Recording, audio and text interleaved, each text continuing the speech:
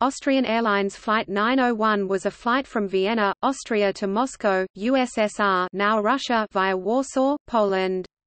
On the night of 26 September 1960 the aircraft operating the flight, a Vickers Viscount, crashed near Moscow while on its approach to land, killing 31 of the 37 passengers and crew on board.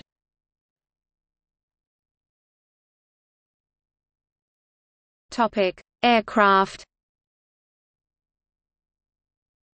The aircraft was a Vickers Viscount 837 four-engine turboprop airliner registered OELAF. The aircraft had first flown on 10 February 1960 and had been delivered new to Austrian Airlines about 2 weeks later, 7 months before the crash.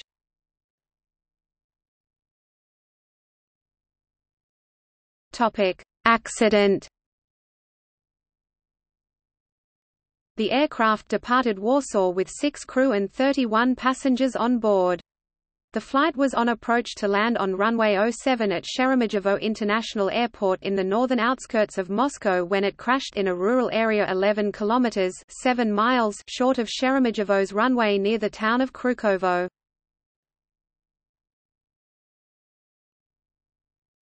Topic: Investigation. The investigation determined that the crew thought that the aircraft was higher than it actually was and that it flew into trees during its approach and crashed. Investigators found that the captain's altimeter, the left-hand altimeter, was adjusted to show a different altitude to the copilot's altimeter. The left altimeter's barometric sub-scale had been set to a pressure that would have resulted in it reading 0 feet on the ground at Sheremetyevo. However, the sub-scale on the copilot's altimeter was set to a pressure that would have resulted in it reading the airport's height above mean sea level when on the ground at Sheremetyevo.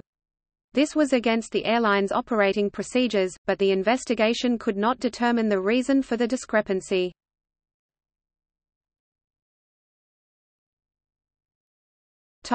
Sources.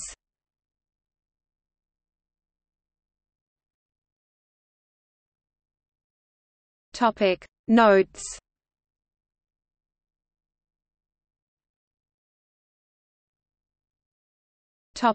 Bibliography.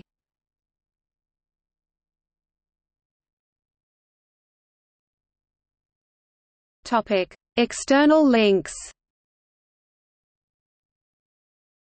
Austrian Airlines Flight 901 at airdisaster.com